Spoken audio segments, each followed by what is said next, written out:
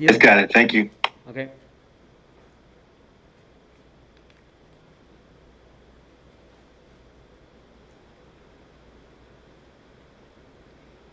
Right, so the number of steps required to move dr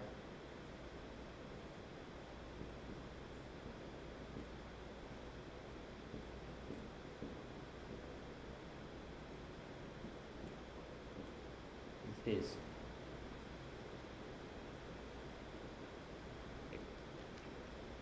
And each one of these steps is going to take a time dt.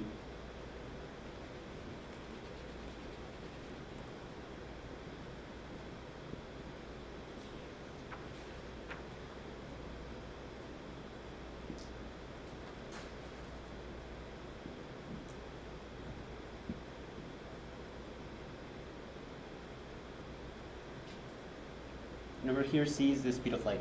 So the photons, when they're not interacting, they're just traveling at the speed of light. So the excess energy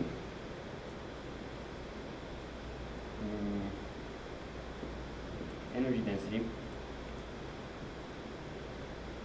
is going to be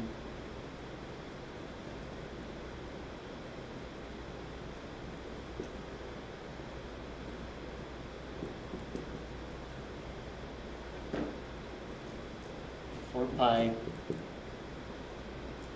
r squared er dE. So the volume of this thing times the difference between these two, so dE. So the luminosity is going to be about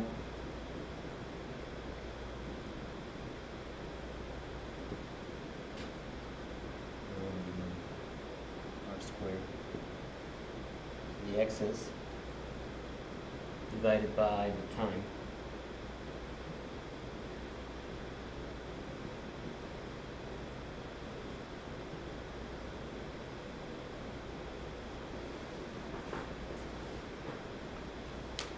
So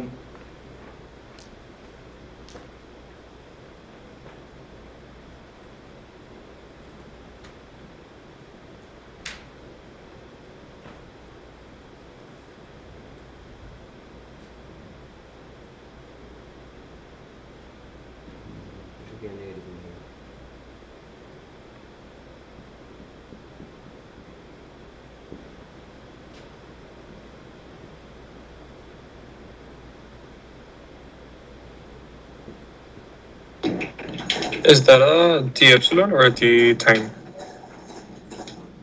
With this one? Yeah. Epsilon. Okay. So is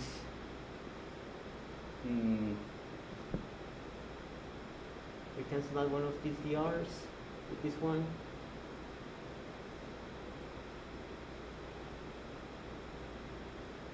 The c, we move it up here, and then we get our dE dr.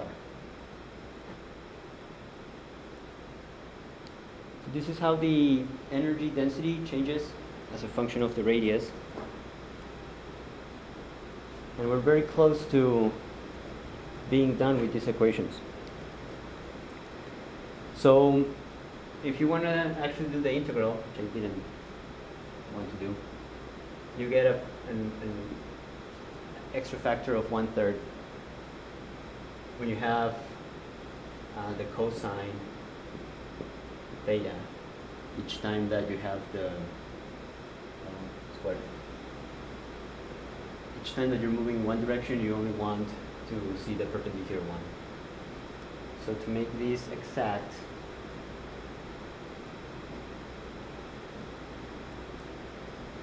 you need to add a 3.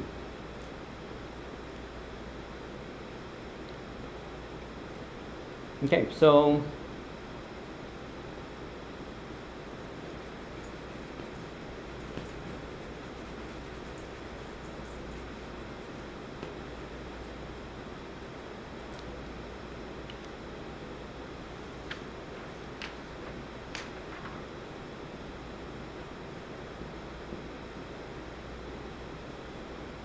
So then the luminosity divided by that area.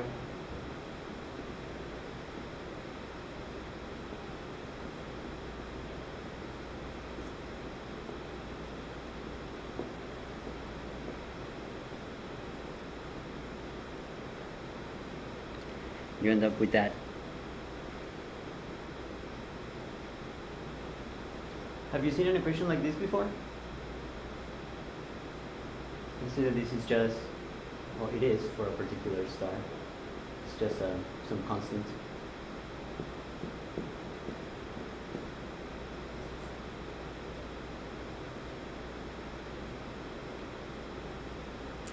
Have you seen an equation like that before?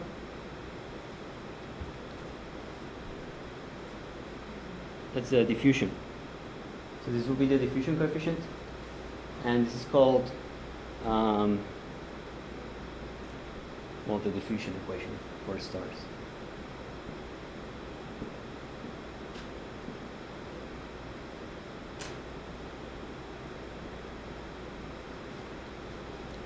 So what happens if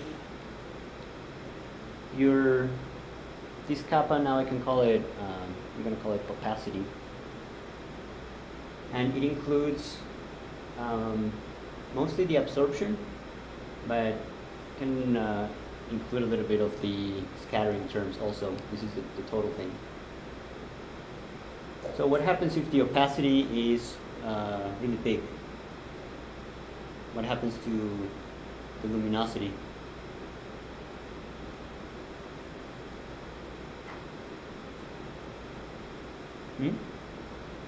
Goes down. So if you are very opaque, you don't emit a lot of light. If the opacity is small, then the luminosity is high. So this equation tells you how much the photons struggle to get out of wherever they are in the star. So what will the opacity depend on?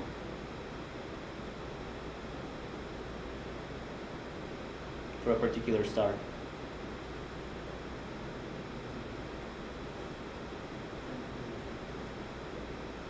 Yep.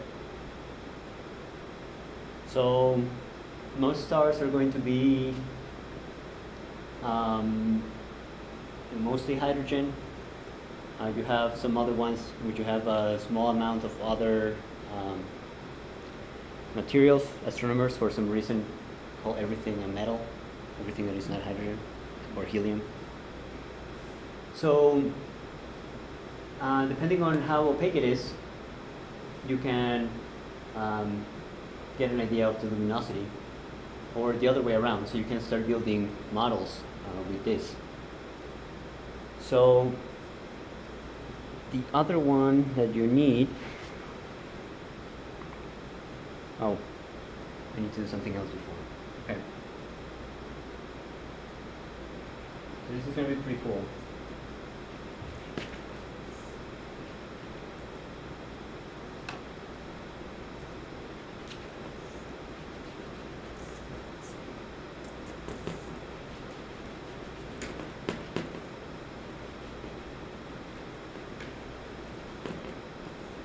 So we talked about how we are not perfect black bodies, but if you look at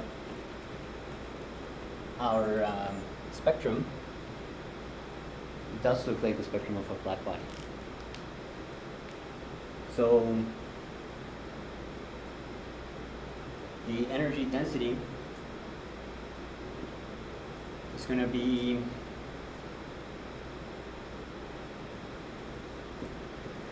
is A or sigma. So what is A?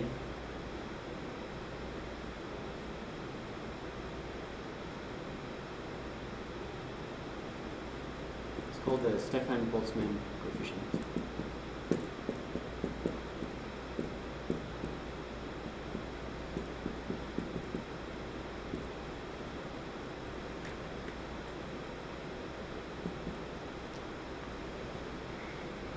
Sorry, I'm not going to memorize that.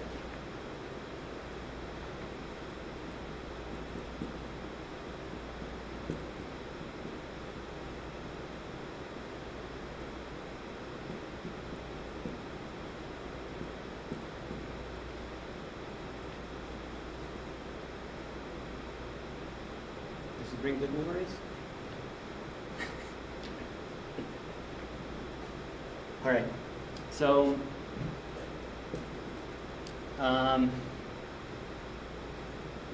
dE dr is dE dt dt dr. So this one we can get. So it's going to be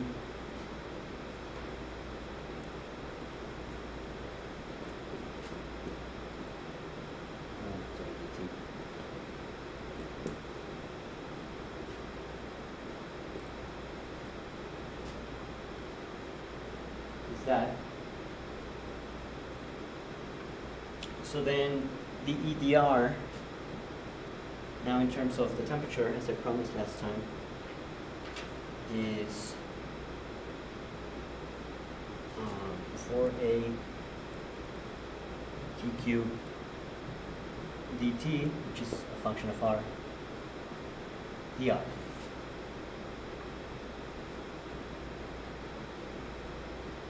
So now we can write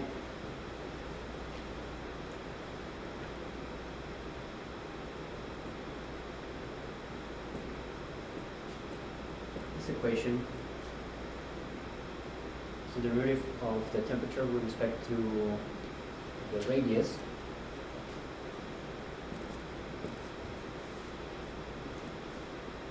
three rho, and now everything is a function of the radius. We're looking in only one direction, the radial direction.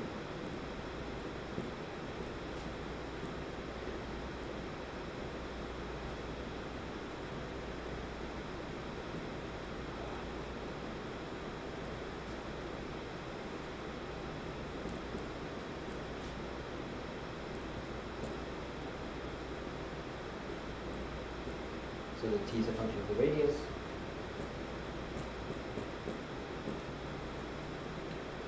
Okay.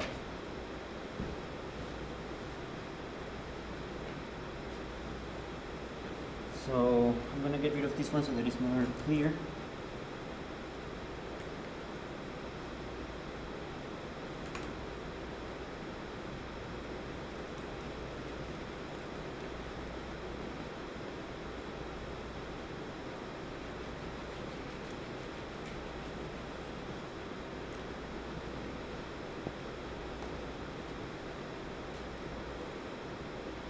So this one is equation 1.2.30, equation of radiative transport.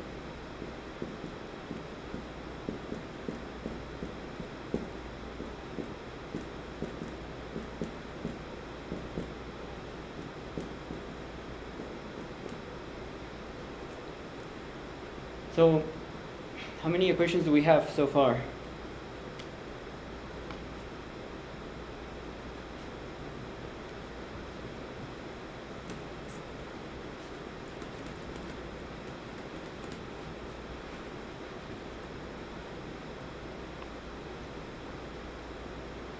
We have dt, which is a function of the radius, dr, before we derive dp, dr. We also derive, well, this is just conservation of mass, dm, dr. And you can get conservation of energy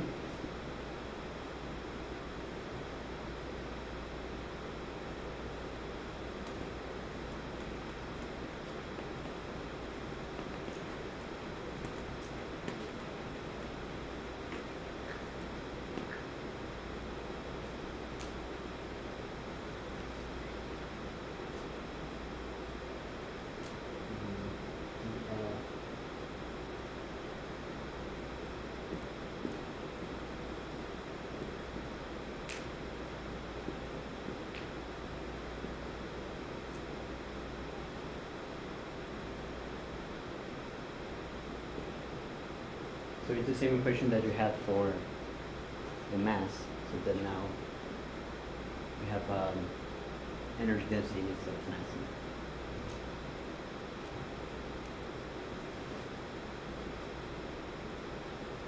So all of these equations are functions of the radius.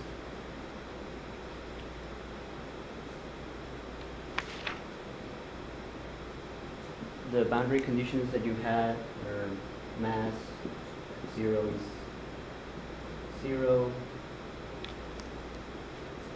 The luminosity at 0 is going to be 0 also. And then the pressure at the end of your sphere is 0, and the mass at the end is the total mass.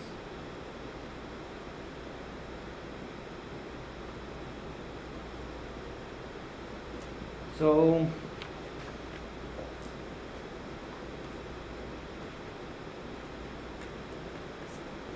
these are the 4 equations that describe all stars.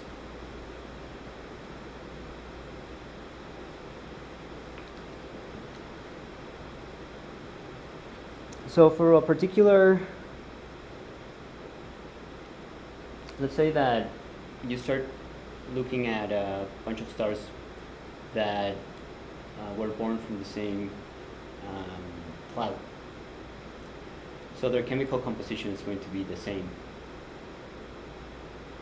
Then the opacity is going to be the same for all of them. The pressure as a function of the radius is going to be the same. The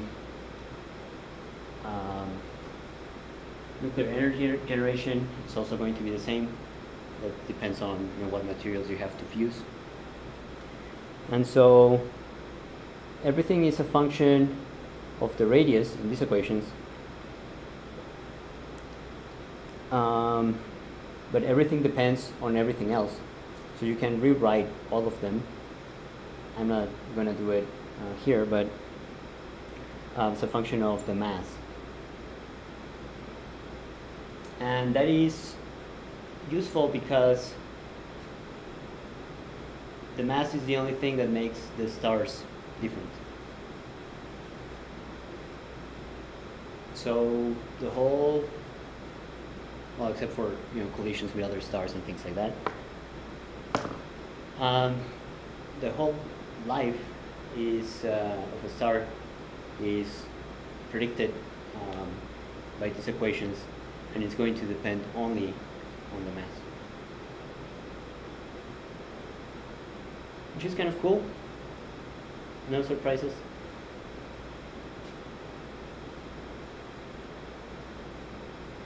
So when they reach the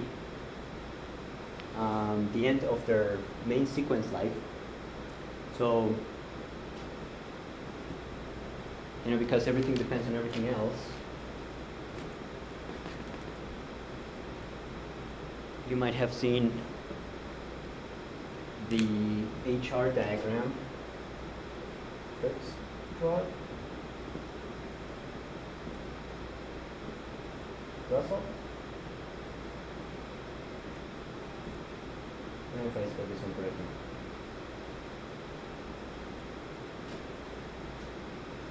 So for this HR diagram,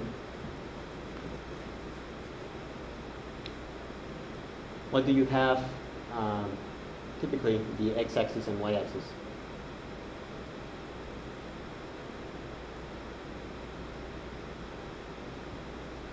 Sure you have the mass over here and the temperature. And then you see it's going to look kind of like that. And all the stars that are main sequence fall along this line, and that is because they are described by the same physics.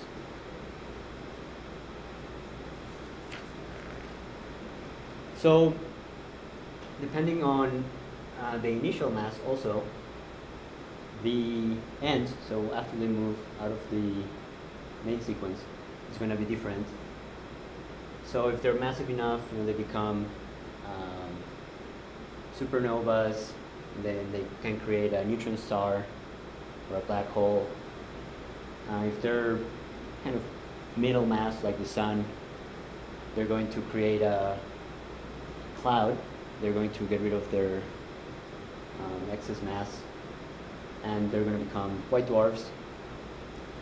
And the ones that are very low mass,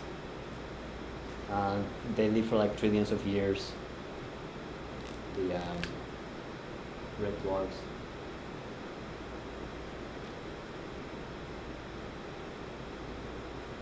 And eventually become white dwarfs as well. So, but after they move out of the main sequence, their mass is going to change. So then they are described by the same model, but it's a different fate then. Okay, what else?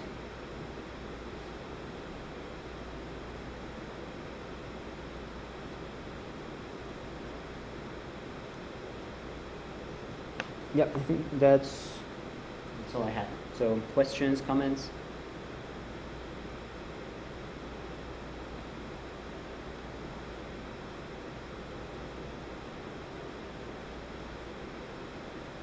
So quiet.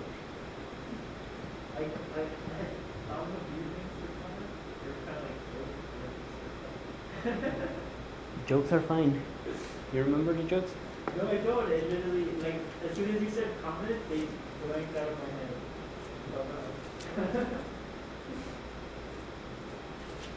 Oh, I think one of them was that my notation's going off if you're writing so many jokes. Yeah. I have a friend who, and I don't think he was particularly proud of this, but he just had like whole sheets of paper with the same symbol. I haven't done the whole sheet of paper, but sometimes I'll be like, okay, this is really ugly stuff. Yep. It's difficult to write on the board. Yeah, I can never transition from paper to board. I'm really bad at that. But yeah, I mean, learning Greek is always good.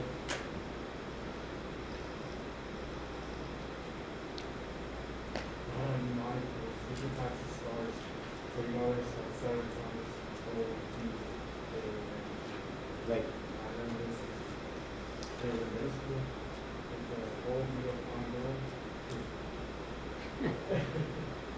Be careful.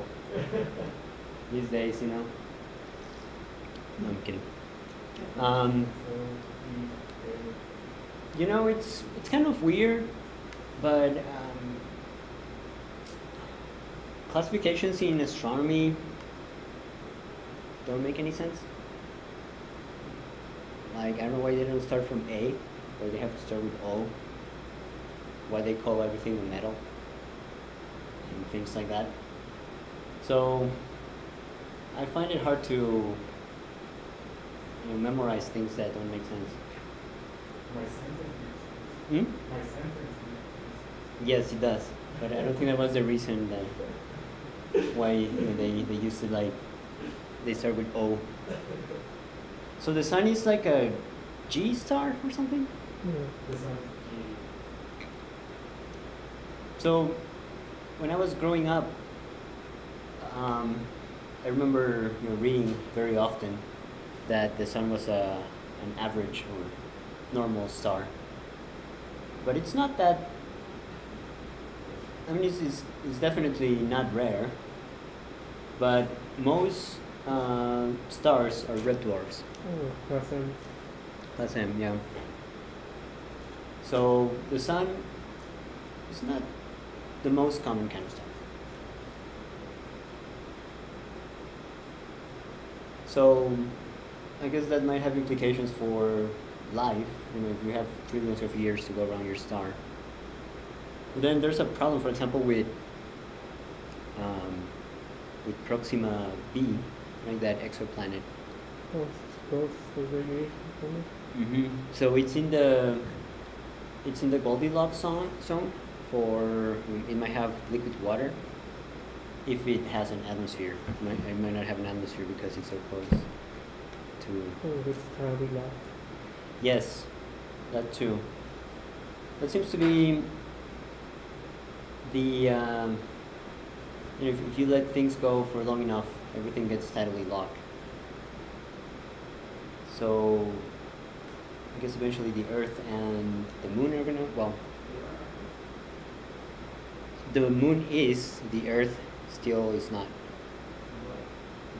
to the Moon. So like if you look at Pluto and Chiron, they're always facing at each other the same way. They don't rotate with respect to each other. So I guess we are giving angular momentum to the Moon. Yes, so the Moon has to move farther away in order to conserve angular momentum. And so at some point it's going to be pretty far away and tidally locked. We only have like another 1 billion years really on this planet.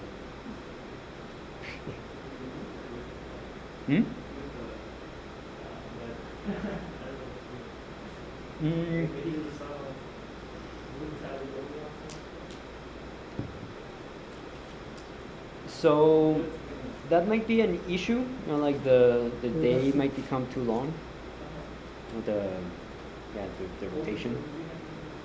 It's also pretty lucky that we get to see eclipses. Yeah. Yeah. I think we only have like another 300 million years of eclipses. It's not enough. Well, there's assuming nothing happens before. We have like 100 years. Well, but you have to put things in perspective regarding climate change. You know, it's changing. It's pretty bad for us, but it doesn't mean that life is going to disappear. It's just going to be crappy for us. And we are in a glacial age. Is that right? I get confused with these ages. So there's like the mini ones, and then there's the longer ones. So the longer one, we are in a cold epoch of the Earth. So at some point, you know, like we're not going to be around probably, but it's just going to change because of its position with the sun.